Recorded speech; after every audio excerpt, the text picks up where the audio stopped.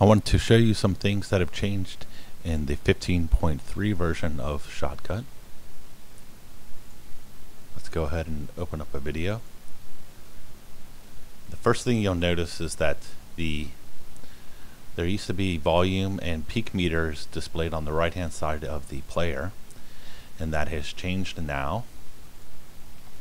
The volume control is a button on the transport controls toolbar for the player.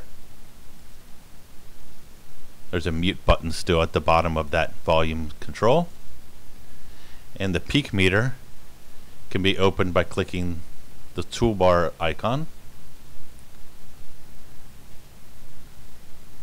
Another thing that you'll notice is that the peak meter now is monitoring the project volume and is not affected by the volume control of the player. That way you can properly monitor the level of your project.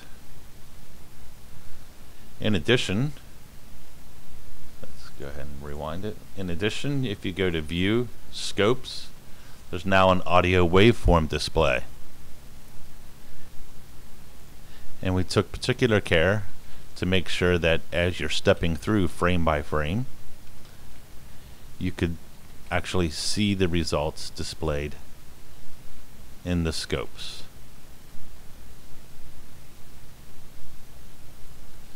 Now let's say we trim out a portion of this here and add it to the playlist. There's a new playlist update button. Basically, if you open a playlist item by double clicking it and you make some adjustments, then you can quickly and easily update that item in the playlist by just clicking the check mark.